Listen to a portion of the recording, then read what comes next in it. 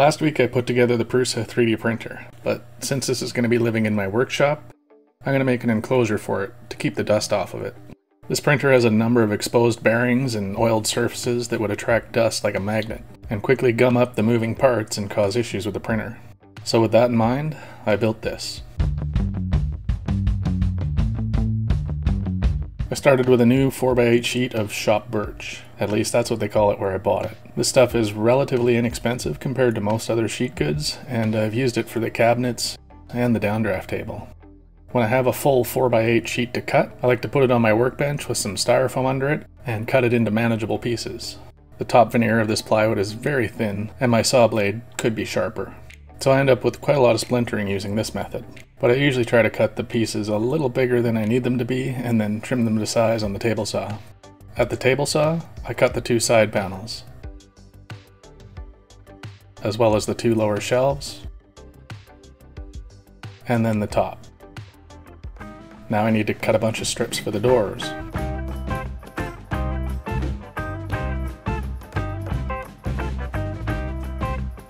The door strips got a little scorched in the table saw, so I'm going to clamp them all together and sand them a bit.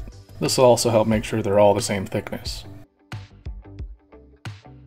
The filament holder on the top has this angle to it, so I'll do that cut on the bandsaw. There are two sides, of course, and to help ensure that they're exactly the same, I use some double-sided tape to hold them together while I cut them. This may not be the best way to do this cut, but I don't really have any other tools that could do a better job. I tried to stay as close to the line as I could, while making sure that the cut was on the waste side of the line so I can fix it if need be. And I think it turned out pretty good.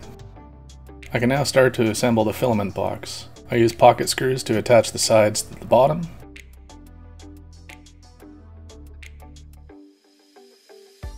and then add the support across the back. The front of the filament box will be made from plexiglass, so that I can see what filament I have available. This is cut on the table saw, and I set the blade to 45 degrees so that the edges line up well with the rest of the box.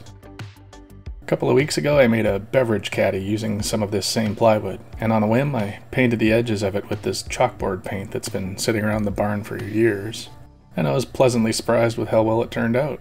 The paint is really thick, so it does a good job of covering the layers of the plywood edge. And with this plywood being low cost, the layers are often uneven and there are a lot of voids. So I really wanted to cover all that up. While that paint dries, I'm going to start on the sides for the main body of the enclosure. These sides are too big to do the angle cut on the bandsaw, so I'm going to use a circular saw and freehand it. Again, I have both sides clamped down together to make sure they're both exactly the same. I didn't set the saw deep enough though, so I had to use the Japanese pull saw to finish off the cut. Then I sanded it all smooth while they were both still clamped together. The paint's dry now, so I can peel off the tape. This is always one of the most satisfying jobs for me. For some reason, I really enjoy watching the tape peel away and reveal the finished product.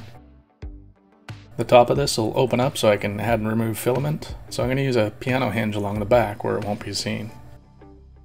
Now I can just peel the protective film off the plexiglass and attach it to the front with a few screws.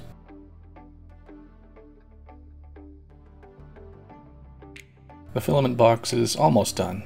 Next, I glue on the front part of the lid. This is some leftover Brazilian pine plywood from the cabinet build. I'm also going to add some magnets to help hold the lid in place. The last time I used these magnets, I made a bit of a mess with the epoxy. This time I'm just going to use some CA glue to hold them in place. And that was much easier than the epoxy. I can set this part aside for now and get to work on the main body of the enclosure. Just like the top, I'm going to hold it all together with pocket screws.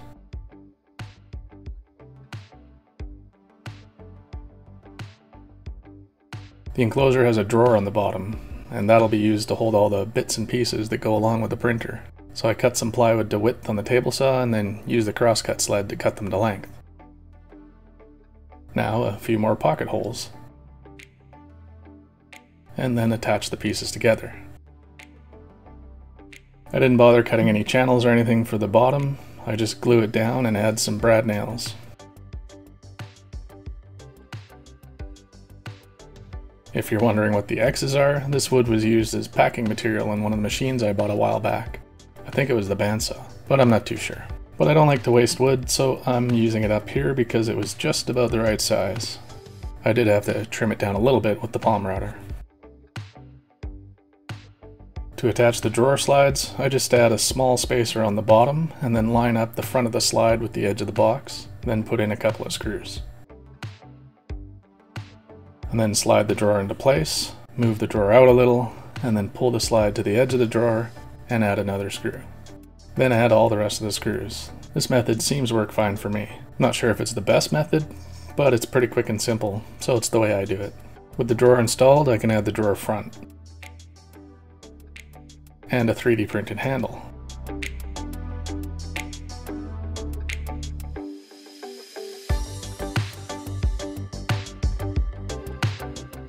Again, I use the chalkboard paint on all of the edges.